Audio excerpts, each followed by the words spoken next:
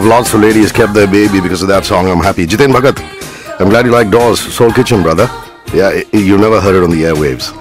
Kawad Mobad Gina, yeah, he's got to take credit for that one. Good morning, Radhika. I'm really glad you're doing a workshop at the Kalagoda Festival. So full power to you. Guest in studio finally. It's 9:10. This is Good Morning Mumbai, and you're with Hrishikesh.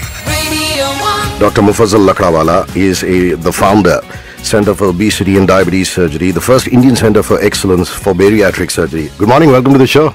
Morning, Rishi, and good morning, Mumbai. Okay, now, what really...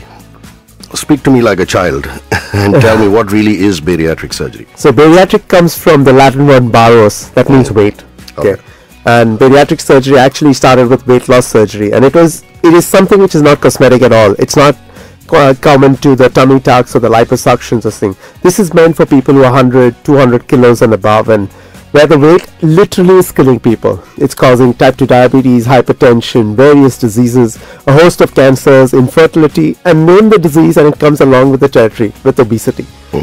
So that's how bariatric surgery evolved. Over the last few years, maybe over a decade or so, it's been started in the US and more so, but it's picked up in the region in Asia more so because of type 2 diabetes.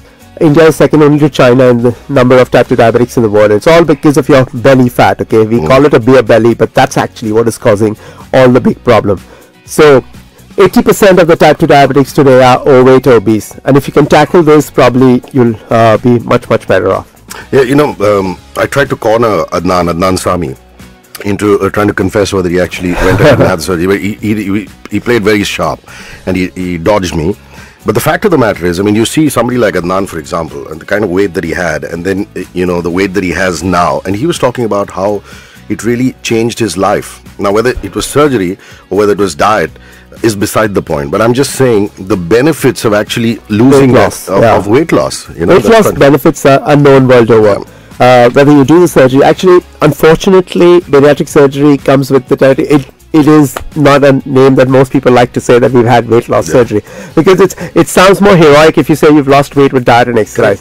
The true fact is that when you're morbidly obese, 98% of the people do not manage to lose weight and maintain it. Most people lose weight, but maintaining that weight loss is very, very difficult long term.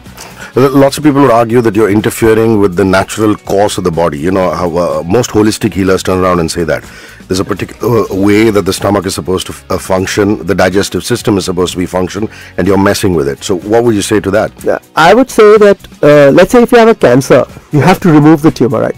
So once you identify obesity as a disease, you'll start not having too many questions about messing around with the system. Because let's say if we were to do a cancer for the stomach, we remove the stomach and then we go and join the small intestine to the food pipe.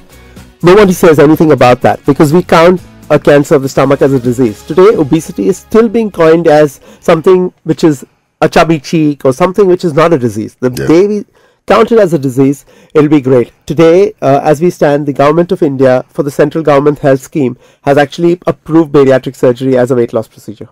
Yeah? Yes. And in fact, they're saying that we'll pay for it. So the government, this is a great move and it's a great step forward. Yeah. And I can speak for most overweight people. We think there's nothing wrong with us. Most people are living in denial, actually. Yeah, we live in denial. More conversation with Muffazal. There's some interesting things about him. He likes going scuba diving, and he's got a coffee mug fetish. So more on that. It's 9:13 in the morning, and I'll get Rohit in here and do some pictures, and we'll put them up at the rate of HRISHIKY and Facebook.com/HRISHIKY. Don't go anywhere. 94.1